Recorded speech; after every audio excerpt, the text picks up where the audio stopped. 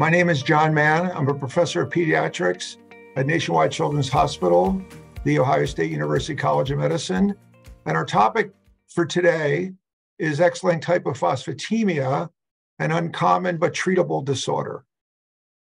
We're going to talk about common symptoms for an uncommon disease, X-linked hypophosphatemia, or as I'll refer to it during this presentation, XLH.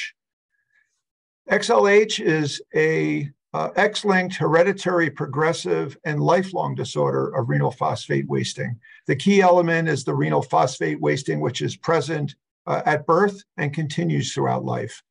It is by far the most common form of hereditable hypophosphatemic rickets. And it's been known by patients and healthcare professionals by a number of different terms over the years. You may have heard terms like X-linked hypophosphatemic rickets, hereditary hypophosphatemic rickets, X-linked rickets, X-linked vitamin D resistant rickets, familial hypophosphatemic rickets. There's a number of terms in the literature. And over the last decade or so, investigators and scholars have really coalesced around this term X-linked hypophosphatemia because it really describes the major defect, which is the low blood phosphorus levels related to the renal wasting and the fact that it's an X-linked disorder, and we'll talk about that. The estimated prevalence is about 1 in 20,000 to 1 in 25,000 individuals in the United States, and there are thought to be somewhere in the range of 12,000 to 16,000 XLH patients alive today in the United States. There's very little data on variability between populations in other countries or even in parts of the United States. We know the hallmark of X-linked hypophosphatemia is the presence of excess circulating levels in the blood of a important hormone, FGF23.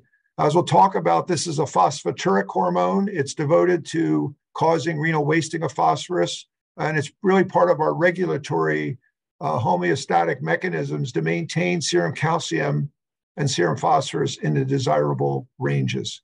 In this condition, high levels of FGF23 are the problem and are driving the process. We've now come to learn that it's not a defect of FGF23 gene in particular, but a defect of something that regulates FGF23 production, which is called the PHEX gene. PHEX stands for phosphate regulating endopeptidase homolog X-linked. That's what PHEX stands for.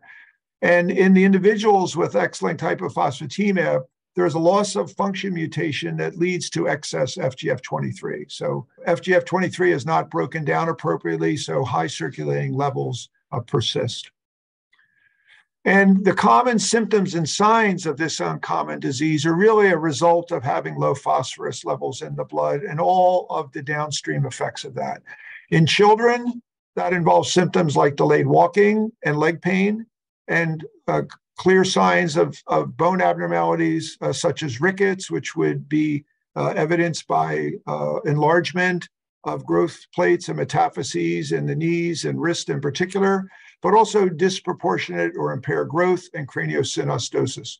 These symptoms can present as early as the first year of life, and particularly as these kids start to walk is when we notice the rickets changes in the legs, the bowing, in particular, that occurs as these soft bones, so to speak, are now undergoing stress of walking. In adults, we've come to appreciate that X-linked hypophosphatemia continues to take its toll. So this is not a condition that gets better over time, but continues to have clinical consequences. And in fact, we've now come to recognize in adults with XLH, many of them are disabled because of their musculoskeletal problems.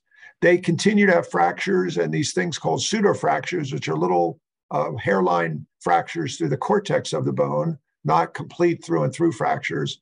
But these individuals have an increased incidence of osteoarthritis. They can have little osteophytes form at some of their bone surfaces. They can have enthesopathy, which is inflammation and irritation where tendons join bone. And they can develop other significant problems like spinal stenosis, nephrocalcinosis, and hearing loss. And then lastly, we see a number of symptoms and signs that really cross between the children and the adults. We see gait abnormalities, bone and joint pain and stiffness, muscle problems, in particular weakness, and diminished quality of life in both children and adults with this condition.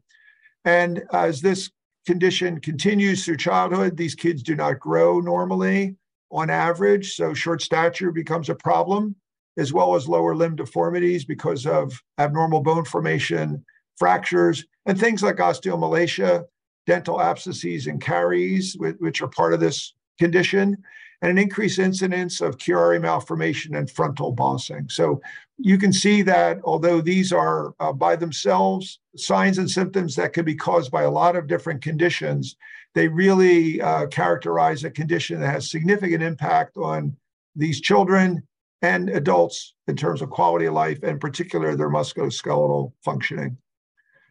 And as I mentioned, FGF23 is the bad actor. This is a circulating protein, about 250 amino acids, with an N-terminal region that contains the active molecule. It's an FGF homology domain. And then a novel C-terminus that has phosphaturic activity that really leads to the phosphate wasting in the kidney. And it does that by regulating the proximal tubular phosphate resorbers, the sodium phosphate 2A and 2C transporters, and in effect down-regulating the expression of these tubular resorbers, leading to phosphate loss in the urine. The predominant source of FGF23 in humans is by osteocytes in response to phosphorus levels circulating around and near the osteocytes. But there is also evidence that FGF23 can be secreted from areas of the brain and the thymus. The crucial role of the excess FGF23 is important to kind of focus on as we understand this disease and the symptoms and signs, but ultimately also the treatment options we have. As I mentioned, the low phosphorus is the key, and the elevated FGF23 is the reason for this low phosphorus. As a result of the low phosphorus, what we see is the downregulation of these sodium phosphate tubular resorbers in the proximal tubule, leading to renal phosphate wasting. At the same time, high levels of FGF23 decrease the production of 1,25 vitamin D in the proximal tubules. It actually downregulates the 1-hydroxylase enzyme, leading to less 1,25D, which then causes less GI absorption of phosphorus in the gut. The combination of increased urine losses and decreased GI absorption leads to the abnormal low serum phosphorus and the attendant defective mineralization, delayed ossification, delayed growth, and other findings in these individuals. So what we've come to appreciate with XLH is really that this is a FGF23 mediated disease. And as we'll talk about, we can understand this condition through that lens and really talk about what are reasonable ways to help these patients have their disease managed and have a better life. So in summary, XLH is a lifelong progressive disorder of phosphate wasting in the kidney, driven by elevated levels of FGF23. These individuals with X-linked hypophosphatemia will have manifestations throughout the life cycle and continue to have a significant burden from this condition. So thank you for attending this session, and we appreciate your involvement.